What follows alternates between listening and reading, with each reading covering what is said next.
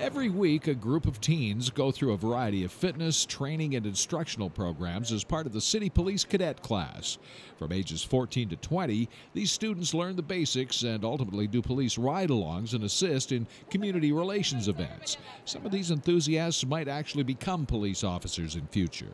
They teach us everything. Responsibility, discipline, commitment, teamwork, and leadership, which I've learned all throughout the years that I've been in this program, which has helped me a lot throughout the years. Physical fitness and nutritional studies are a big part of weekly cadet meetings. It's important because obviously as a police officer we need to be fit for various reasons. Our shift work, which is really hard on the body.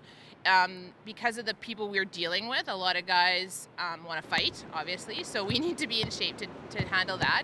And just for the elements of our job, the wearing extra body or weighted materials, if we have to get into a foot chase, just dealing with various different things, and it's all around kind of a healthy part of your healthy lifestyle too.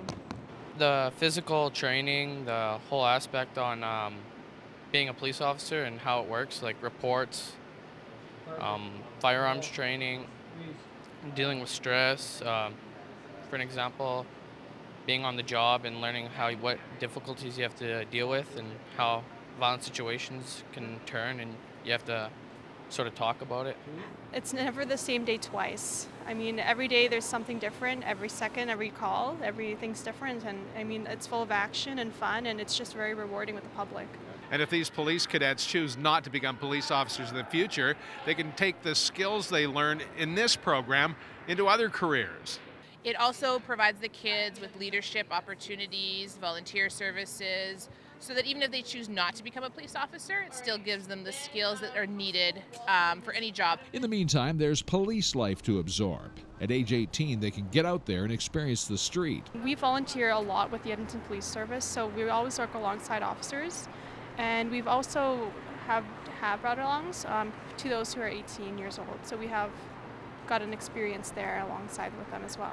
Recruit Training Unit works very closely with us. They always send us an email periodically throughout the year and say which cadets are planning on applying, which cadets are getting ready. Recruit Training section also comes out and does a talk to the cadets about the requirements.